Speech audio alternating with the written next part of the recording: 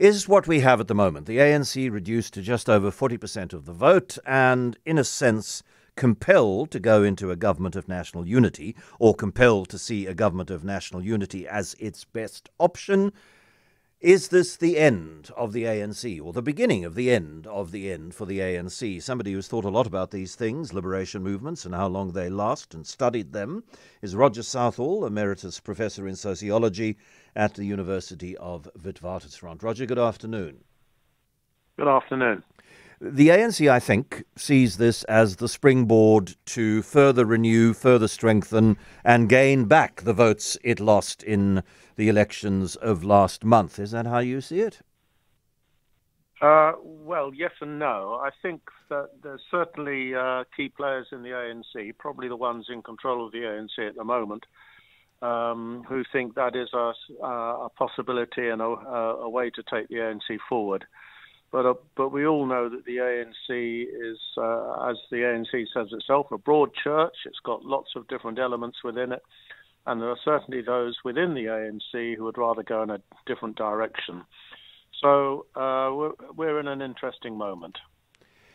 Yeah, because there are people within EFF and MK, whether they are thinking, after having had conversations, or they're just thinking along roughly similar parallel tracks, that they would like to fold themselves back into the ANC, or fold the ANC into them and then claim to be the true ANC. But that, to me anyway, as an interested observer, seems less likely even.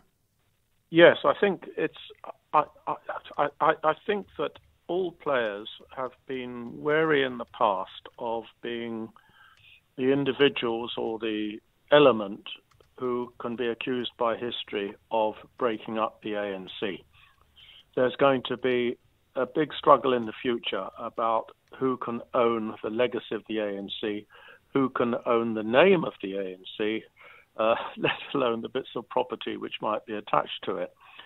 So I think we're going to see that struggle play out.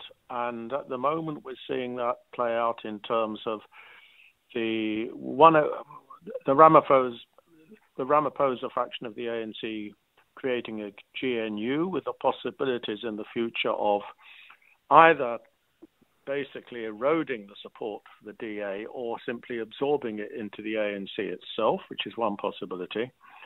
And the other possibility is what some players are calling a potentially progressive reuniting of the EFF and the MK with elements in the ANC.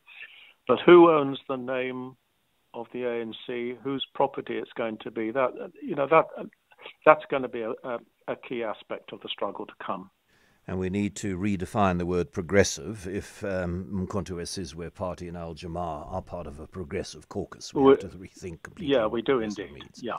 And Roger, what do you think the chances are, if not in 2029, then perhaps in 2034, of the ANC existing only as an historical formation, of a party of the centre replacing the ANC and the DA and perhaps some of the smaller odds and sods that are around at the moment? Yeah, well, we're looking far ahead, and I rather suspect I won't be alive by the time whatever I say is proved wrong or right. More probably proved to be wrong. But I certainly think if you look at the trajectory of, I think the closest analogy we're looking at is Kenneth Kawanda's UNIT party in Zambia, which put itself up for a democratic election in if my memory serves correctly, 1989. Lost it and simply disappeared into other parties. And you could look at KANU in Kenya and so forth.